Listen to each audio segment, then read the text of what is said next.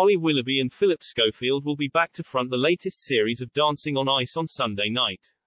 Christopher Dean, Jane Torval, Oti Mabuse and Ashley Banjo will also be returning to the judging panel to share their advice and give criticism about the celebrities' performances. Ahead of the first episode, the bookmakers have been sharing their predictions about who could be booted from the competition first. They also gave the latest odds on who could win the 2023 skating contest. However, it is not looking good for former EastEnders star Patsy Palmer and John Fashanu, who have been tipped as the favourites to leave the show first.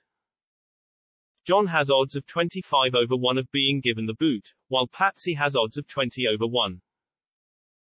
Although, Niall Wilson has been tipped as the favourite to win the competition, even before his first performance. The bookies have the former GB gymnast as the frontrunner to be crowned as this year's champion with odds of 10/3. However, hot on his heels is 2022 Love Island winner Ekin-Su Kulkulelu with odds of 7/2. Joey Essex is rated at 4/1 with Molly Gallagher and Shiva Kanaswaran sharing odds of 8/1 apiece. Jessica O'Reilly of Ladbrokes said, Niall's background clearly gives him a head start over his fellow celebrities, but punters are rallying behind Ekin-Su and Joey, making it a three-horse race for Dancing on Ice glory. On Sunday night, the celebrities will take to the ice for the first time in a bid to impress the judges. The star-studded lineup have spent the last couple of months rehearsing for their first performance. Although, it is safe to say they have suffered a few minor injuries and scrapes along the way.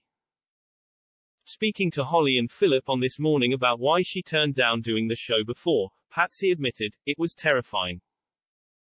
Is there any point going on a show and potentially getting injured? What is the difference now?" Philip asked as the former soap star replied, "I'm 50 years old. It's a job, isn't it? Going to work, and it's important that we all do that. But I don't want to get into that boring bit because that is obvious," she added. "We were talking about that just now in the dressing room, and it's like, I get to do this for a job. And I am 50 now. I had a huge 50th birthday bash in LA where I DJ'd and it was all sparkly. And so I was like, I need to keep this sparkly going.